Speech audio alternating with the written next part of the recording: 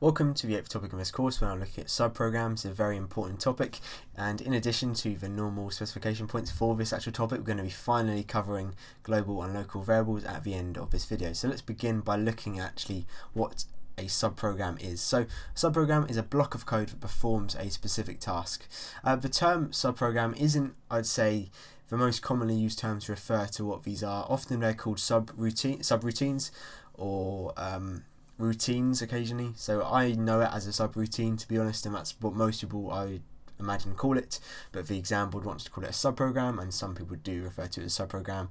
And actually, a subprogram does really quite nicely explain what they are. Really, you have your main program, and then you have this block of code, this packaged unit that acts as a program within a program. So the name does work, but if I slip into calling it a subroutine, you know what it means. So they're given names, these subprograms, and they can be used and reused throughout the program by calling their name in a statement. So this is the first bit of terminology that's probably quite new and quite specific to the nature of subprograms. And when you call their name, it causes them to be executed. So another term is passed, and so data can be passed into the subroutine, so like the input to the subroutine, through something called parameters.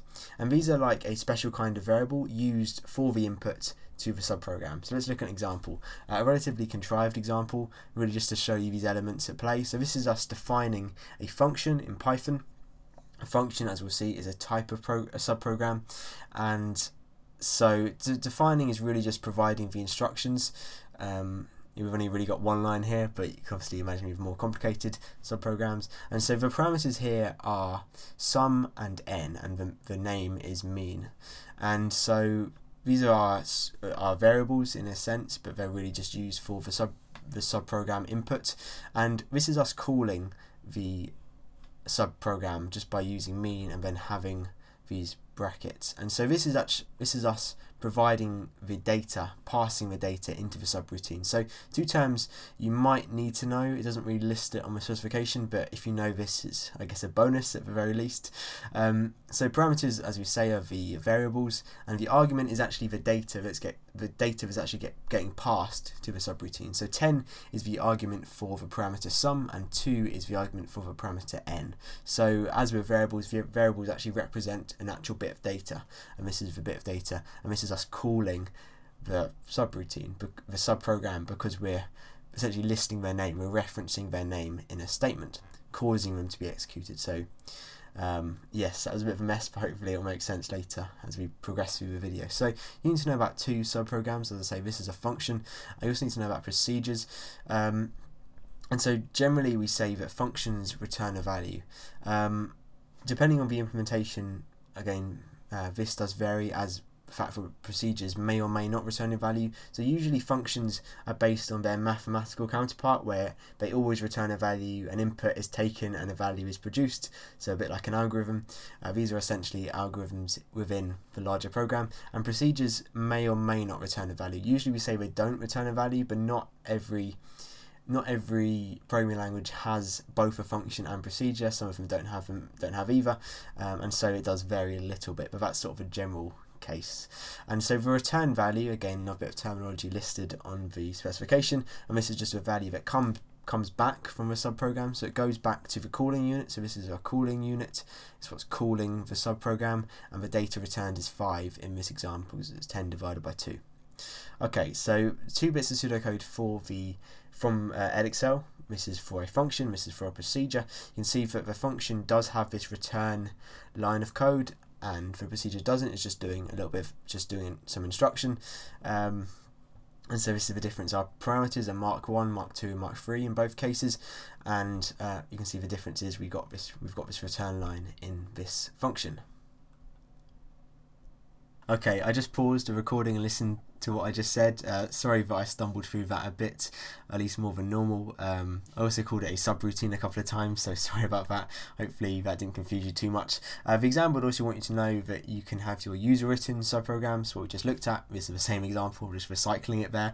And you can also make use of pre-existing subprograms. So if you see this on the exam, you'll know that this means either built-in subprograms, so like print, input, length in Python, which are available to the programmer as soon as you start coding in the language, so they're built in, and you can also make use of code libraries. Again, this is also a specification, and these are collections of additional subprograms. So there's often, I mean, there might be 20, 25 built-in subprograms, but there may be hundreds of subprograms in these libraries, and they often come with your language too. So when you download it for the first time, the IDE, and these are collections of additional subprograms, and they often tackle more complex and specific tasks. So some of these, maybe not length, but input and print are really fundamental. You kind of need them when you're programming, whereas these are much more for specific things like graphics, and maybe if you want to write games, you have to make use of a library. And in Python, I'm continuing to use Python examples. The command import allows you to gain access to those libraries, so they're not built in, you have to actually have a stage where you import them. And the math library, as you can probably imagine, just adds many more mathematical functions, so like the trig functions, you know, sine, cosine, and they're not built in by default. Like I say, you have to actually import them. So a couple of examples here, using so for cosine of 0, 0 is our argument to this function, also called a module sometimes, and so the cosine of 0 is 1, as you should hopefully know. The arctan, so tan to the -1 of 1 is 45 degrees. This is in radians, and radians uses pi, so it's in multiples of pi, which is where you get this funny long decimal number, and this is just saying that 45 in degrees equals this in radians. So just a couple of examples of a library. I can't remember seeing this on my specification, but it might be useful because it comes up, why should we use pre-existing subprograms, specifically libraries? And so the first thing is they've been coded by someone else, and often they're pre-compiled. We still haven't covered what a compiler is, even though we've talked about it a couple of times, but essentially this just saves time for the programmer, and also when it's compiled. We'll look at translators later in a future video. And they also perform a function, like I say, that is very specific and often requires very specialized knowledge to code, and it would make programming a lot harder if it weren't available. Can you imagine having to program a print statement? I wouldn't know how you would program a print statement. Fortunately, someone else has done it for me, as with all the other subprograms. So essentially saves time and makes it easier for you. So that would be a nice maybe 3 or 4 mark answer, hopefully.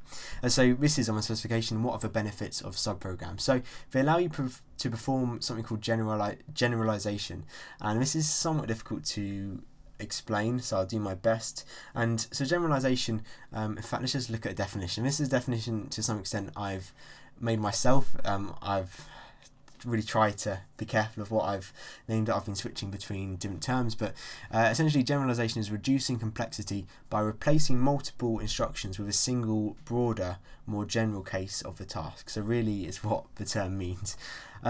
So it reduces complexity because several specific tasks can be combined to one generalized subprogram. So instead of having lots of lines of very similar code for very specific instances, you could use parameters and variables in a subprogram to deal with the more general case. So in the previous example we looked at with the cos, you could write code for every single, as in you could do the cosine of 0 is 1, and then do it for the cosine of 2, the cosine of 3. But instead you can use a function to generalize the task, and then use a parameter to pass the data to that function. So you have this general, broader case of the instruction.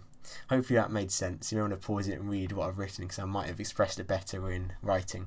Okay, let's do another example. So we looked at algorithms in the first topic. You could, if we look at a sorting algorithm that orders a list, you could have an alphabetical list, you could have a numerical list. You don't want to have a separate algorithm for the numerical bit and the alphabet list. You want a single algorithm that does the general sorting. You don't want several algorithms that do a very similar job but with different instances of data. So that's what generalization is. Hopefully I explained that okay. You can also, the main benefit of subprograms is that you can reuse the code many times. Instead of having loads of duplicate code, you can just have this nice packet of code and just call it and reuse it whenever you want. So that's really important. Also, going back to topic 2 about decomposition, subprograms are the kind of individual parts that you can break a problem into, and this simplifies a problem as we looked at in that video, and you can also divide a program and sort of split it up among several programmers. So we can finally go on to look at global and local variables. So a global variable is a variable declared outside of any subprogram, and that's usually at the beginning of code, but that doesn't necessarily matter, and they can be accessed from anywhere in the program. So this contrasts with a local variable in that they are declared locally within a subprogram, meaning that they can only be accessed in the subprogram. So if we look at this in a diagram form, with this large circle representing our main body of code and this smaller one representing a subprogram, and so the global variables are declared outside of the subprogram, so the main program, and the local variables are within the actual individual subprogram. So really, the global variables can be accessed by anywhere. They have a global scope. So the subprogram can access the variables, they can use the data in the variables, but the local variables can't be accessed by other parts of the program unless it's passed around with parameters. So another way of, so you have parameters that pass data to subprograms. Another way of inputting something to a subprogram is via a global variable, because they can access them.